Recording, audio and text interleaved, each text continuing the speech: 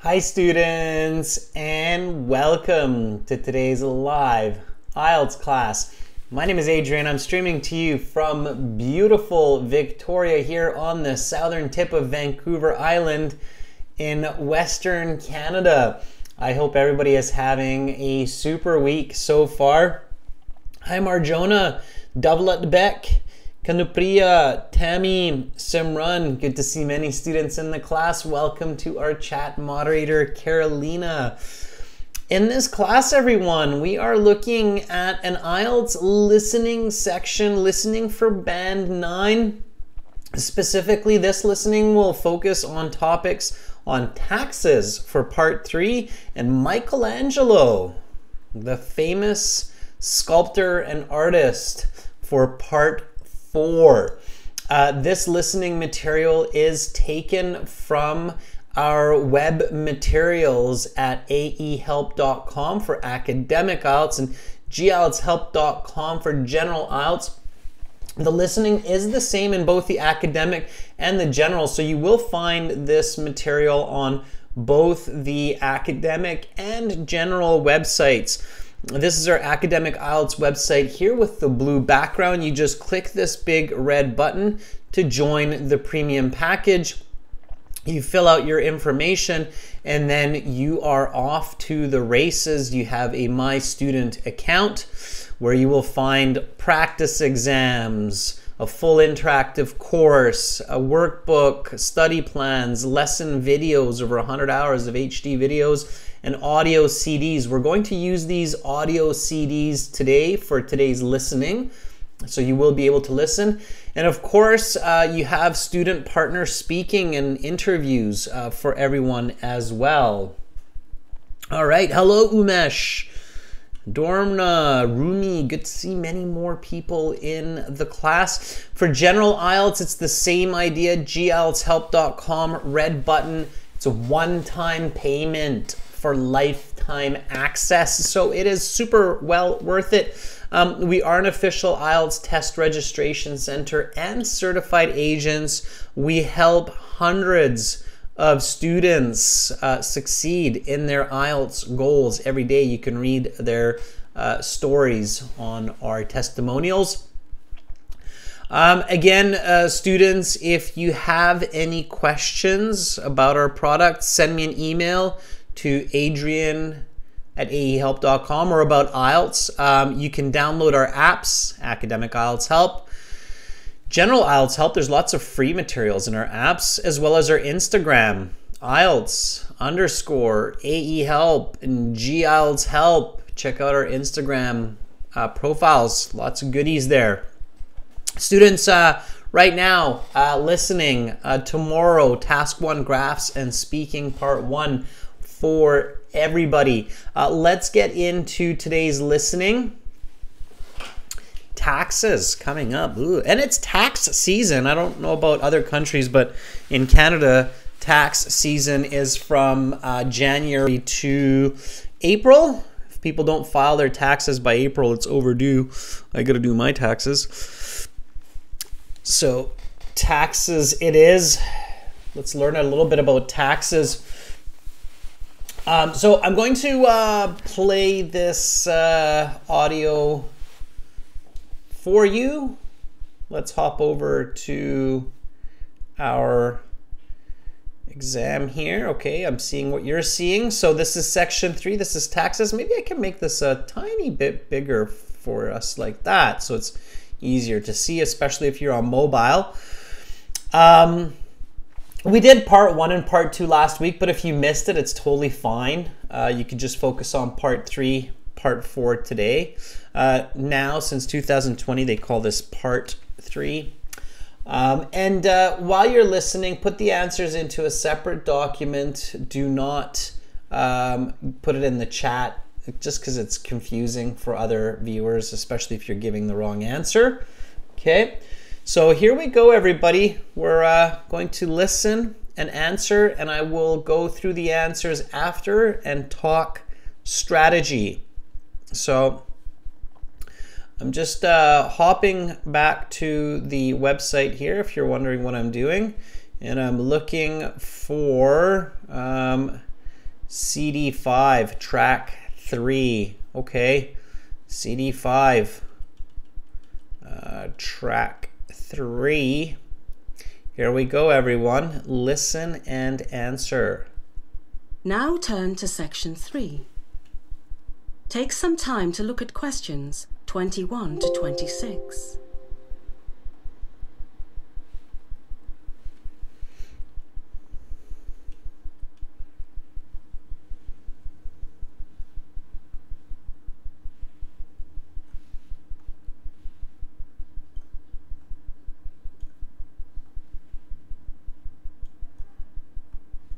Listening section 3. You will hear a panel discussion on the ethics of zoos. Now listen carefully and answer questions 21 to 26. Well, Yeah, just a sec. CD5, I was on CD4. Here we go. Now turn to section 3. Take some time to look at questions 21 to 26.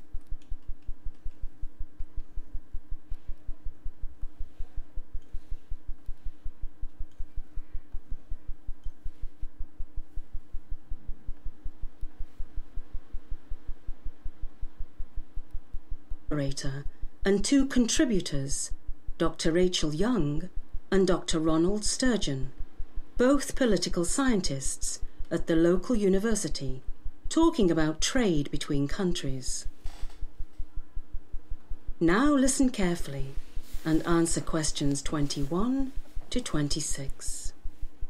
First of all, I'd like to thank Dr. Young and Dr. Sturgeon for taking the time to spend this afternoon with us. Thank you for having us here today. Dr. Young, could you give us a little background on the topic of free trade and protectionism, a little history? Well, countries and nation-states have been participating in free trade schemes for millennia. The ancient Egyptians, for example, participated in trade with the Arabians across the Red Sea over 3,000 years ago. The Roman Empire imported many goods from outside their lands, especially luxury goods such as silk, which were only available in China. Free trade, however, though, has much younger roots. Could you define free trade and protectionism for us, Dr. Sturgeon? free trade is trade between countries without taxes, tariffs, or other regulations attached. Without a free trade agreement, nations charge taxes or tariffs on goods that are imported to their country. This is to protect the manufacturers within their country. If country A, for example, produces a product for a 20% higher cost than country B, country A is likely to impose a tariff on the importation of country B's cheaper product into country A. This is to level the playing field for domestic manufacturers. Free trade advocates want to take down this barrier. In my opinion, advocates of free trade do not care about domestic manufacturers and workers in their own country. I believe their only intention is to maximize profit for big international businesses. I know Dr. Sturgeon is impassioned about protectionism, but what he fails to mention is that while free trade may lead to some lost jobs in certain sectors, it leads to many other jobs in other sectors. This may be cold comfort to those in, say, manufacturing or textiles, but we must not be blind to the needs of the many and be distracted by the needs of the few. Nobody says free trade between countries is perfect, but it is certainly better than a protectionist framework which costs the country jobs and prosperity. Another point I would like to make is that free trade increases competition and thus lowers the price of many goods. This saves consumers money. Purchasing a car, for example, is much cheaper under free trade agreements. While such agreements may appear undesirable for a British company such as Land Rover, since they are given price disadvantage within the United Kingdom, this is not the whole story. While it is true that the company is at a minor disadvantage within their home country, free trade agreements puts them in an equally advantageous position in other countries in which the UK has a free trade agreement. You now have some time to look at questions 27 to 30.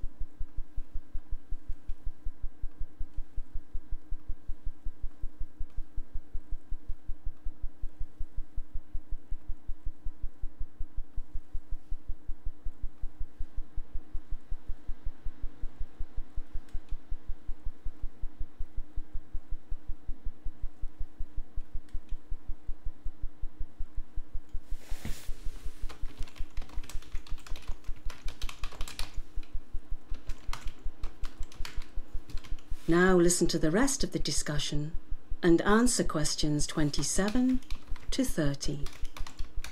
This is a very interesting discussion. Dr. Sturgeon, from reading some of your work, I know you have some ethical concerns about free trade. Yes, I have a number of ethical concerns. First and foremost, free trade agreements incentivize highly unethical sweatshops. When countries such as the United Kingdom enter free trade agreements with countries with lower human rights standards, we put ourselves at risk of tacitly endorsing those low human rights standards. Is the ability to wear slightly cheaper clothing really worth selling out on one of our most basic beliefs, that people should be treated with respect? I agree with Dr. Sturgeon that human rights is an ongoing issue in free trade. Certain incidents, such as sweatshops collapsing and killing dozens of workers, have highlighted this issue in the media and public discourse, but these are isolated incidents. Hardly. These are not isolated at all. And even if such horrible incidents were rare, does it make the conditions those workers work in permissible? Do we excuse horrible working conditions as long as the workers don't die? That's an incredibly low bar, and one I believe we must implore companies and governments to raise. Okay, let's move on. Dr. Young, do you believe free trade betters the life of the average British citizen? Absolutely. I believe free trade agreements make us more prosperous as a society. While not perfect, I truly believe pursuing free trade agreements is a positive step in making our world a better place. Of course, I disagree. While I do not doubt that more wealth comes into our country as a result of free trade agreements, I believe this money never improves the life of the average citizen. The rich get richer and the middle-class workers get laid off. Not to mention the ethical issues I have with it. That is the end of section 3. You will now have half a minute to check your answers. All right, everyone, check those answers in that half minute. Let me just hop back to our website, aehelp.com here, and stop the audio before it goes on to part 4. And we'll look at part 3 and go over the answers and talk some strategy, because there certainly are some important steps here that we can take. Now, if you were here last week, you probably knew that we were going to be listening to taxes, because one of the strategies we used when we looked at part 1 and part 2 is we actually did a little bit of review of each of the topics of each of the 4 parts. So we had a chance to kind of think about the fact that this is taxes and something about trade, and the way trade works in different places around the world. So here we go. How long ago was the first record of trade between nations? And here, this is a question. So strategy number 1, students, is turn questions into statements. And you probably saw me do that with the multiple choice as well. Okay, so turn questions into statements. This will help you catch the info more. Okay.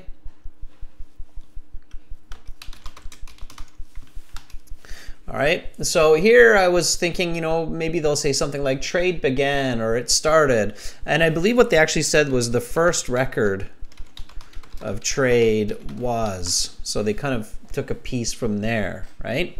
And we got Simran and Double Beck saying it was 3,000 years ago. Yeah. So how long ago was the first record of trade between nations? 3,000 years. So 3,000 was the correct number, and I can't remember, they said between the Egyptians and the Arabic nations, or China, I can't remember, but it said 3,000 years ago, which is good. Simran, use the number. Don't use the letter. It should actually say no more than one word or a number. Okay. All right. Now, here we had complete the flow chart. This is a very popular type of question in the IELTS listening. For the computer-based, it's usually like a drag and drop, where you've got some answers and you're dropping them in. And notice how I highlighted a couple of key terms here. This is strategy 2, okay? There are some terms that are likely going to be used. So strategy 2...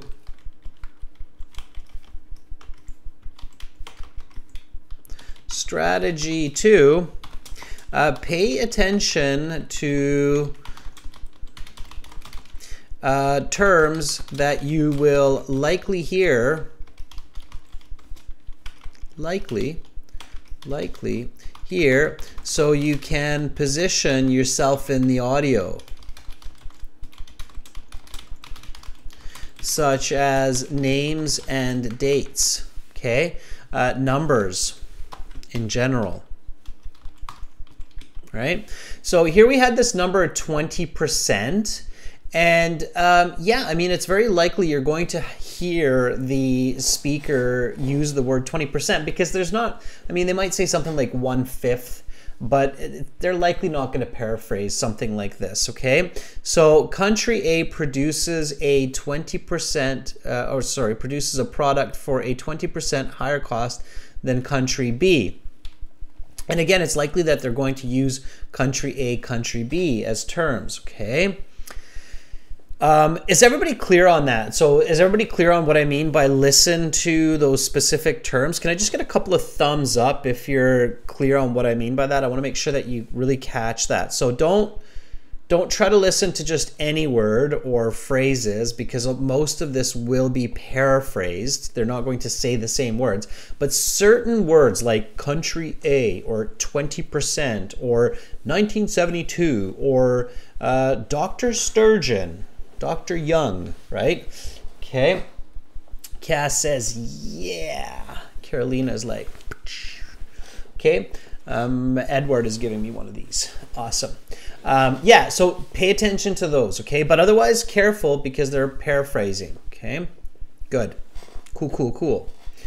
Okay, so a company in country A imports the product. If the country does not have a free trade agreement, the company must pay, and many of you gave me this answer. Leithandat said it's a tariff. Cass says tariff with capitals like this, tariff.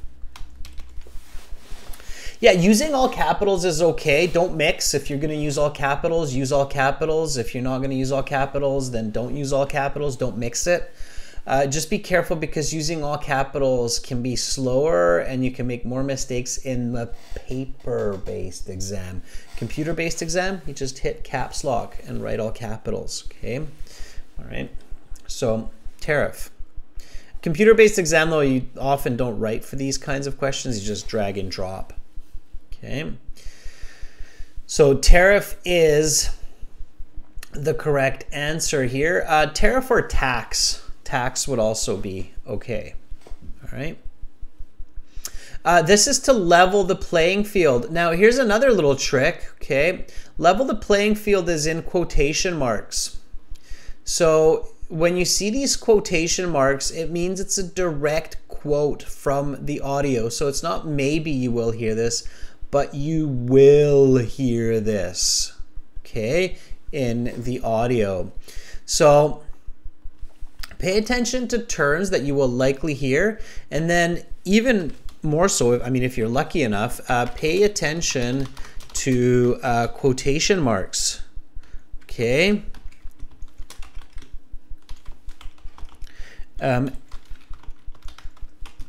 As this indicates a direct speech or direct quote from the audio, and you will hear it. Okay, will hear this.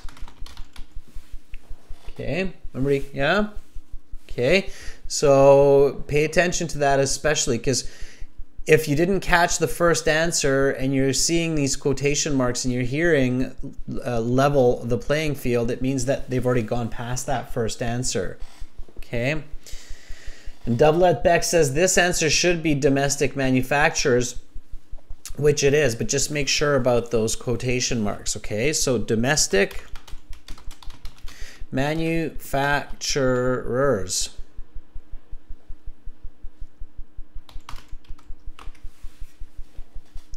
Is the correct answer. Now again, I like to use lowercase personally. I think it's important to learn capitalization. I recommend doing the same when you're practicing.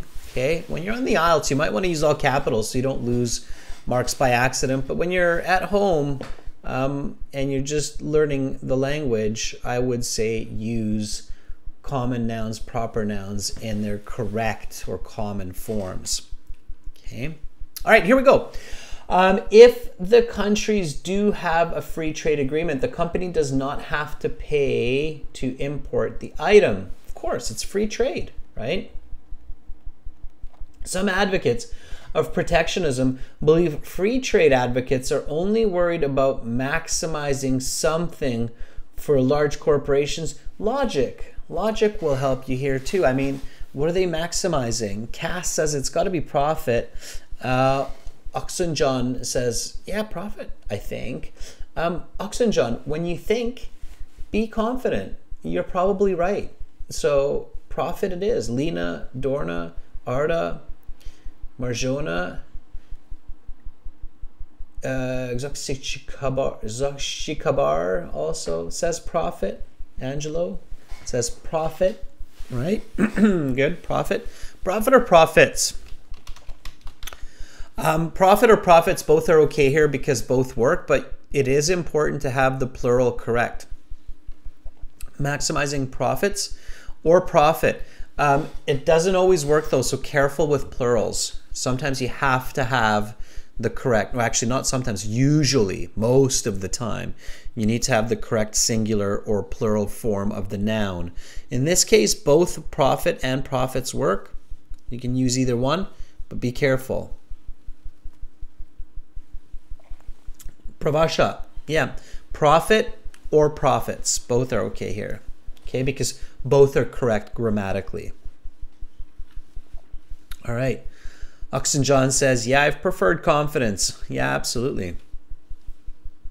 Okay. All right, so here we've got a little bit of fill in the blank action going on. Write no more than 3 words and or a number for each answer. All right, some people will lose their jobs under free trade agreements, but we must emphasize the needs of the noun and not be sidetracked by the needs of the. 2 words for this, obviously. Make sure that if you're in the paper-based exam, you put both words in number 25. Otherwise, you'll be off when it comes to the rest of the questions. Cass says it's we must emphasize the needs of the many and not be sidetracked by the needs of the few. Yeah, life is not perfect. Oftentimes we're in juxtaposition about majority votes, right? We can't make everybody happy. So the correct answer here is many and few. And when you're doing this in the paper-based exam, the order has to be correct. So if you write few first, of course you'll get it wrong because it would be the wrong answer. So many and few. Okay, number 26, free trade lowers the price of many goods because it increases what? Now again, students, and I said this before today, this is strategy 3, okay? And this is probably the most important strategy for the entire IELTS exam, is use your logic. Okay, you got to be like Captain Spock, you know, or with the ears, right? If you're Trekkies, if you're fans of Star Trek, so you have to be highly logical. Use your logic. You can figure out answers even if you did not catch it in the audio. Just think of reality and logic. Okay, so free trade. If we're trading goods for free, then it's going to drop the price. The price will go down because it's going to increase what? Anish Kafle says competition. Lion Black agrees with Marjona. Competition. I agree as well. It is competition. Okay. Competition is one of the cornerstones of capitalism, creating competition for best quality with the lowest price. Free trade makes that more possible. Yeah, it's going to be the right answer. Okay. IELTS doesn't lie, so IELTS is not going to come up with a false answer just to give you a headache. Okay. Okay, so now we have this cause and effect, and notice how for this questions 27 to 28, I highlighted the topic of each category here. Okay, and Ruslan Asadova, I see you over there in our general IELTS, so keep answering, Ruslan. I saw the 3,000, it's all good. Okay, so think about that. Cause, the country enters into free trade agreements. Effect, jeopardizes human rights standards. Okay, so there's free trade, jeopardizes human rights standards. Why? Because, of course, competition also will lead countries, people, to cheat or be unethical or be unfair to try to be the best with the lowest price, right? So that happens as well. So entering into free trade agreements jeopardizes human rights standards. Yeah, okay. Like sweatshops collapsing. So factories that just... Okay, the conditions. So these terrible conditions are highlighted in the... What? Where do we see it? Doublet Beck. Qatar says hello, everyone. Marjona... Doublet Beck, Brawler BS, and Prabhasha say it's the media. Yeah, in the news, right? You're watching the news and you see the news that, oh, there's a factory in Malaysia owned by Apple and people are jumping out the windows. Yeah, unfortunately, these terrible situations happen. I can't remember where that Apple factory was, but yeah. And I don't mean the fruit, I mean the digital technology. Okay, the realization that such incidents are not isolated. So, you know, it's not just one or two. This happens. It happens in many places around the world. Implore. Implore means like demand, encourage and demand. Companies and something to raise the bar means make it better. Arda Sukchi Akbar Saeed Ansari says government. It's not government. Arda Rohit Sukchi Akbar, governments.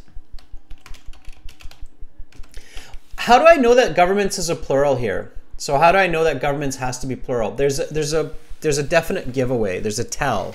Okay, so this is strategy 5. Okay, often you can figure out, and you must figure out, you can figure out whether or not a noun answer should be plural or singular by looking at the grammar. Asadova, yeah, governments, absolutely. At the grammar. Look for articles, a or an. If you see a or an, it's singular.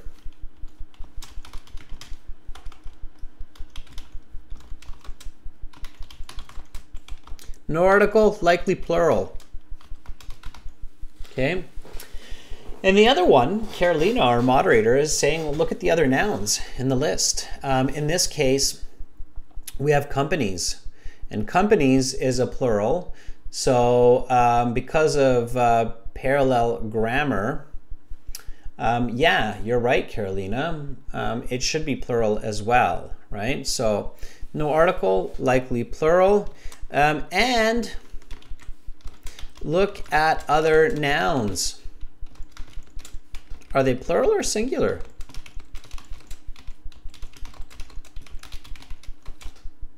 Okay. If plural, then plural. If singular, then singular. Okay, it's the rule of parallel grammar forms. All right. Okay. All right, here we go. So now for 29, notice how again I was using that strategy where I was focusing on a key word that I'm sure I would hear, like Dr. Young, and I did hear it. And then Dr. Young argues that free trade allows people to be more prosperous and is a positive step towards the right goal. Okay, so I took notes here. Okay. So take notes, take a couple of notes for long multiple choice questions and then match it up with the correct answer. So match up your answer with the correct answer. Okay. So here, okay, Mr. or Dr. Young says free trade. It's helping people be more prosperous. It's a positive step.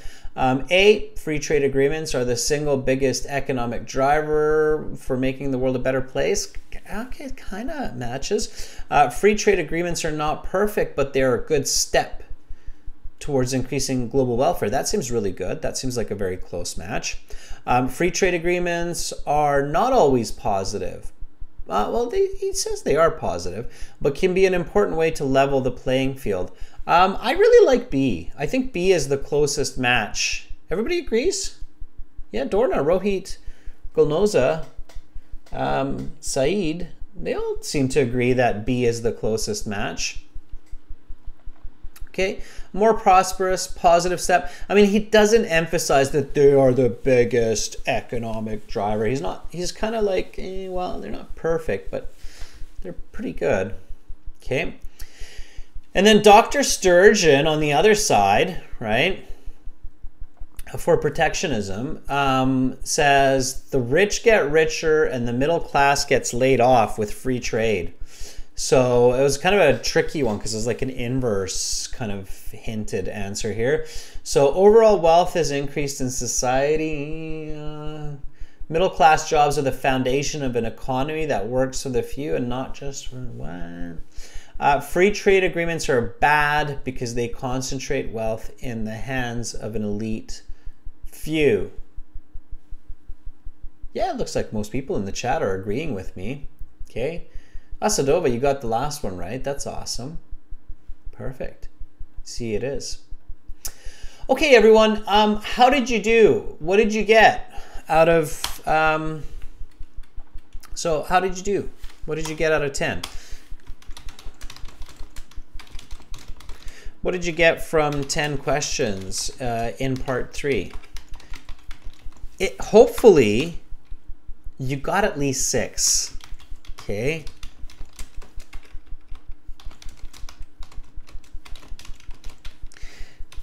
If you didn't get 6, you're going to be kind of in trouble. Rudvik says, I got 10. Rudvik. Boom. Perfect score. That's super. Cass says, I got them all. That's really good. Simran, 8 out of 10. Anish, 8. Rohit, 7. Saeed, 8. Those are all really great. Your darling very honestly says, I got 4. Your darling, definitely you wanna practice. You need to get more than 4 to get those higher band scores. Okay. Lion Black says, thanks. Well, we're not done yet, Lion Black. I've got part 4 coming at you right now, and we're going to do that right now. So here comes part 4, everybody. Hang in there. Before we do part 4, just a quick overview of the strategies for the listening here. Okay. So strategy number 1, all right, Turn questions into statements. Okay, this will help you catch more of the information. All right. Strategy number 2. Pay special attention to terms that you will likely hear, so you can position, you can identify where you are in the audio. These are dates, numbers, names of people, and pay special attention to those quotation marks because you will hear that information. Okay. All right. Strategy number 3, arguably the most useful strategy of all. It's what makes us special as humans. Use your logic. You can figure out answers even if you don't catch it in the audio. Just think of, a logical answer to the question. Okay. We skipped strategy 4, so I'm going to rename this strategy 4. Okay. Strategy 4. You can figure out if a noun is a plural or singular by looking at the articles like a or un in the statements.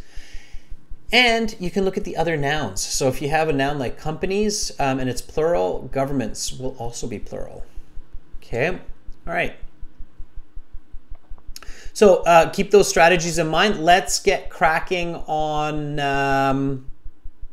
part 4 here. Okay. Just going to hop back to our website, start up audio for number 4. Now, part 4 is going to be very smooth and seamless. So get ready for this, everyone. Okay, there's no breaks here. Now turn to section 4. Take some time to look at questions 31 to 40.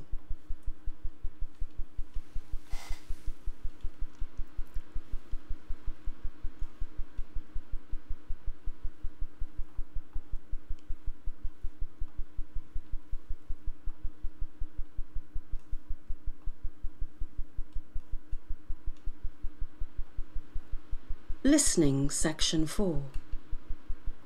You will hear a university lecture on the famous artist Michelangelo. Now listen carefully and answer questions 31 to 40. Good to see you all. As you know, we're having an exam a week from today. Material from today's class will be included on the exam, but material from the final 2 classes of the week will not be included. I hope this will give you an opportunity to revise enough to perform well on the exam.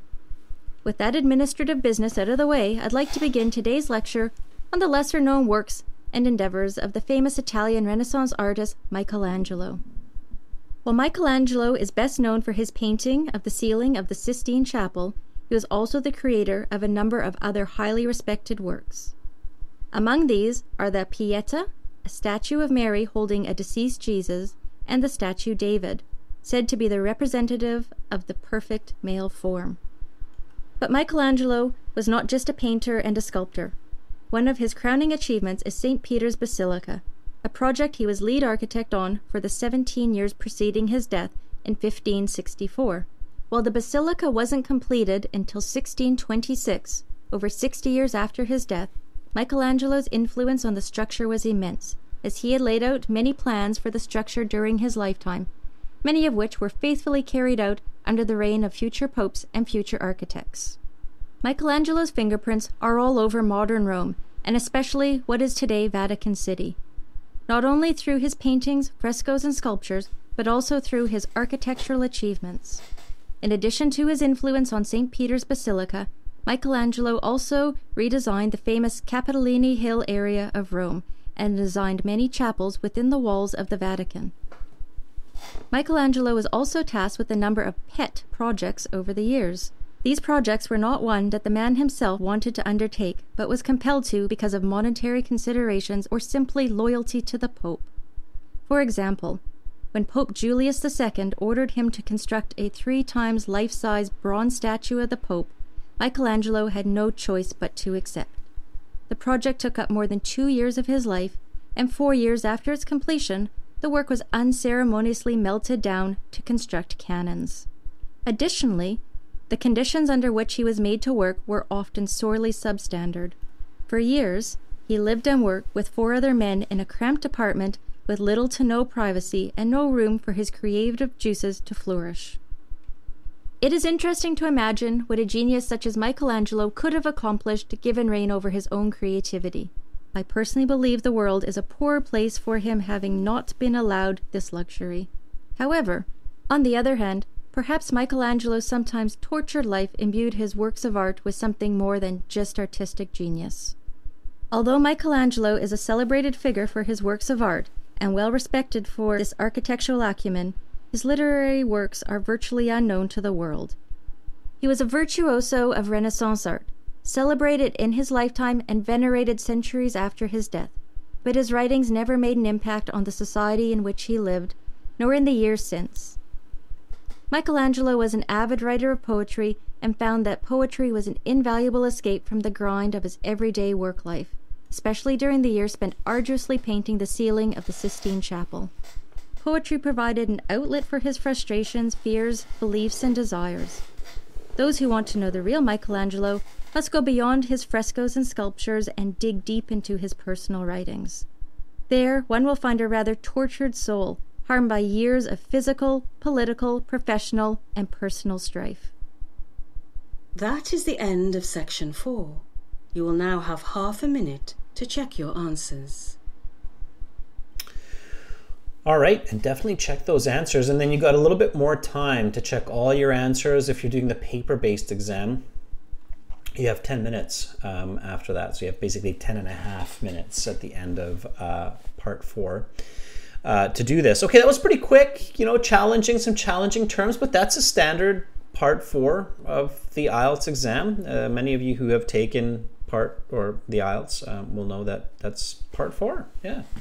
Okay, all right, everyone, so let's take a peek at this. Let's go over the answers together, and let's identify what's going on here. A lot of the same strategies that we talked about in part 3, so paying attention to names, to dates, paying attention to paraphrasing becomes very important in part 4. So strategy right off the bat. Okay, so strategy.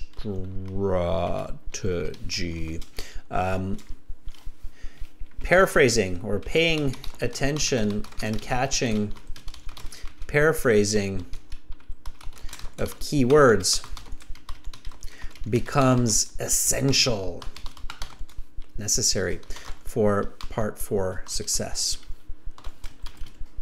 Okay, I'll show you that as we go along. So the words that are used. So even in the beginning here, so you had to match up on the exam. So some materials were either on the exam and some materials were not on the exam. So you had to choose correct letter A to B.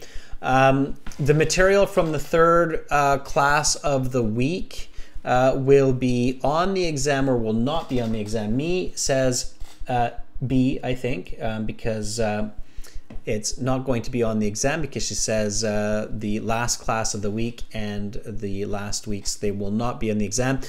Me, you're absolutely right. It's not on the exam.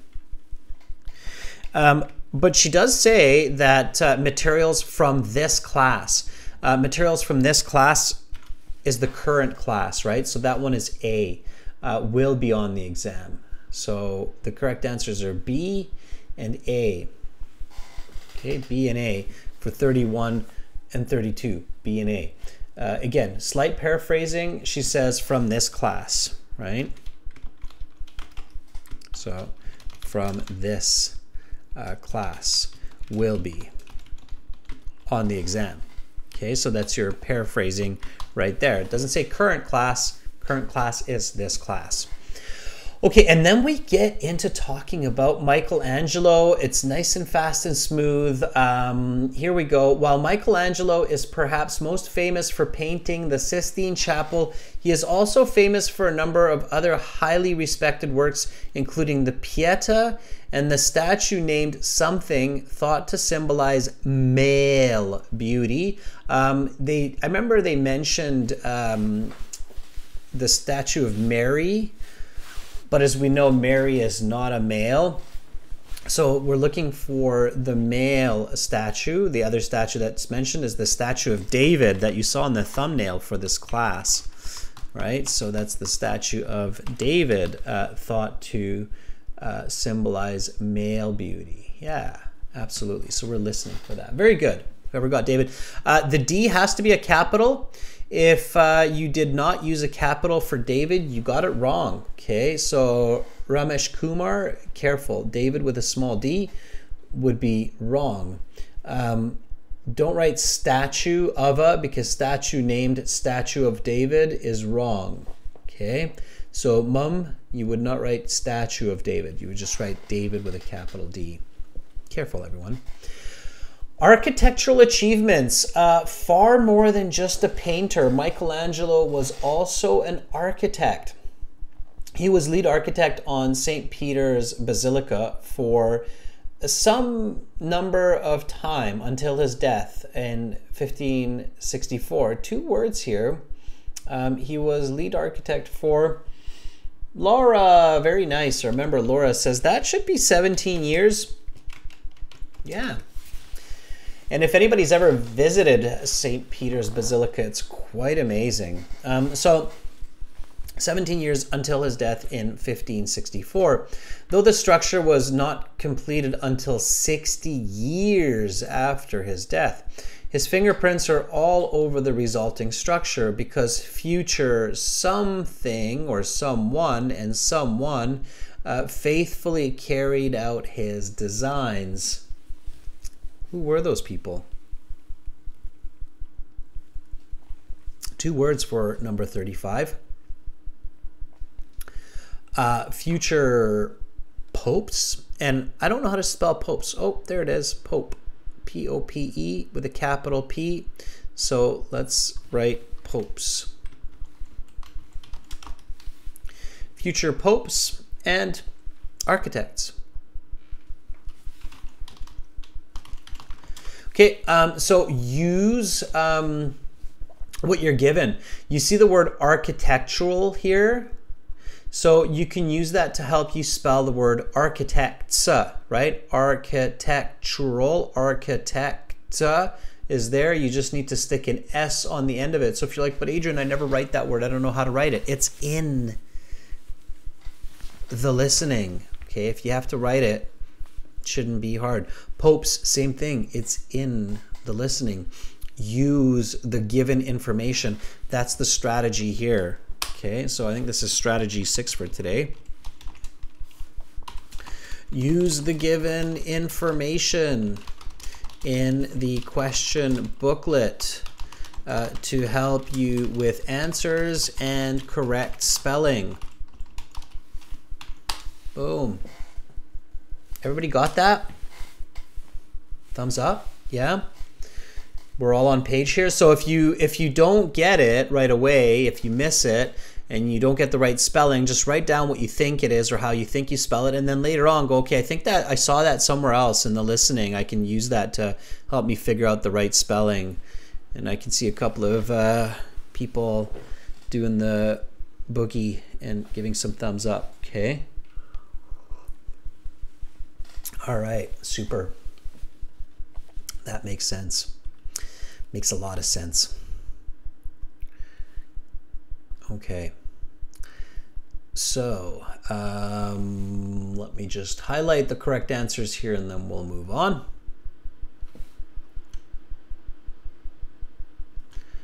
Okay. There we go. Michelangelo's influence is also apparent around the rest of the city of something, including at the ancient Capitoline Hill site. It was a little bit of a tricky one. Lena says Vatican, but Vatican is actually not correct. Vatican is just, I mean, it helps to know a little bit about Italy here. Vatican is very small. Vatican is just like the holy kind of center of that St. Peter's Square Basilica area. But we're looking for the little bit bigger area of Rome here. And Capitoline Hill site is in Rome. Okay, so Rome is the correct answer here. You see Michelangelo's works all around Rome. Yeah. Servant of the papacy. So he was also a loyal servant of the Pope. Sometimes this was important work, though sometimes it was rather pointless. He once built a something of the Pope only to see it melted down for cannon parts just a few years later. What a loss, right? Too bad. I guess they really needed those cannons. Simran says bronze statue. Yeah, I guess metal back then was really valuable. They just didn't have nearly as much of it as we do now. Bronze statue, I think if you write just statue, you'll get this one as well, but bronze statue is definitely the more accurate answer, so you want to be looking for that more accurate answer. So melted down for cannon parts just a few years later. Moreover, the something he had to work in were often substandard, often being forced to live and work in small, cramped places with a number of other men. So going on to the other part here, this makes sense. Again, this is where logic can help you figure this out. Marjona says conditions. Moreover, the conditions he had to work in, and here the plural is important because it's not just one condition. He often had different conditions that he had to work in. Right? And then we're going on to his literary works. I hope everybody has been paying attention to these titles like literary works, Servant of the Papacy, other works. So I hope people are paying attention to this. Okay? These titles. They're very kind of, they're important. They give you an idea of what you're listening to. Okay. All right. It is interesting to think what he could have made if he was given the freedom to explore his own what? Double Up Beck, Marjona, and Simran all say 39 should be creativity. Yeah, and the audio does emphasize it. So she's like, it would be amazing if he were given reign over his own creativity. I mean, he was in some cases, like the Statue of David. I think that was inspired, right? So there are some works. Okay, so creativity. I Am Carnage agrees, creativity. Yeah.